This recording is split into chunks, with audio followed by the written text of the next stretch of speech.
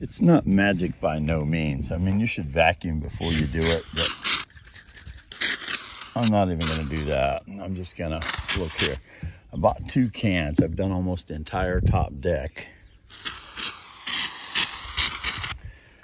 So you put it on, you smear it, because what it does is it dries and it lifts this stuff. You smear it around a little bit, like so.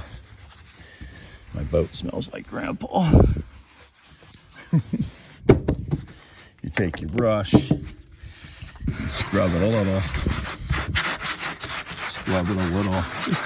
just light. You don't have to go too hard. What you're doing is you're getting it in the fibers. What it does is it dries and it lifts all that dirt to a certain extent.